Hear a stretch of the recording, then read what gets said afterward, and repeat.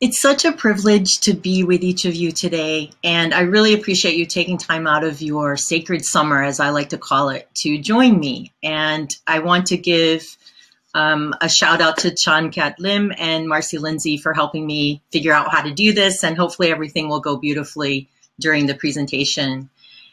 My name is Jess Johnson, and I'm here in Madison, Wisconsin, where I teach at the University of Wisconsin-Madison.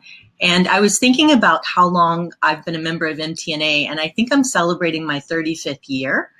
And that's because I joined my first year of college as a music major.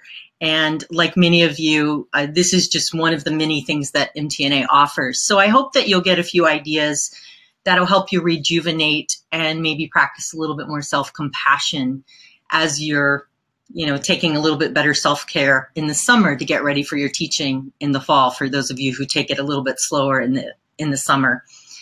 So for today's webinar, I'm going to take a little bit of time at the end of the presentation to address some of your responses and questions. So please go ahead and put things in the chat, and hopefully we'll have some time to do that at the end. And I also wanted to mention that later a handout with all of the sources that I'm going to talk about, as well as some of the things I talk about in the PowerPoint slides, that will be on the members only section of MTNA, of the website. So the topic of self-compassion, I want to first do a disclaimer that I am not an expert on self-compassion. In fact, it's something that only recently I've explored in a very helpful, meaningful way. If I were to describe myself prior to this practice, I would have said that I'm compassionate, empathetic, sensitive, tuned into the feelings of others, like many of you who spend a lot of time teaching and nurturing other people. So I think I was pretty good at putting things out, but not so good at directing energy back in a self-compassionate way.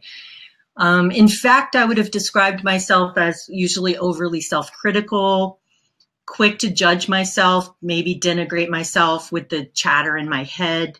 I'm somebody who has struggled with generalized anxiety for my whole life, and that, definitely manifests itself in performance anxiety, as well as being nervous about doing presentations and that sort of thing. And I think many of us fall into these traps and experience some degree of it, as well as our students. One other way that I think I didn't give myself the compassion and love that would have been very beneficial is accepting praise. So even after a concert, when people come backstage or even simple applause, I wasn't really able to take it in.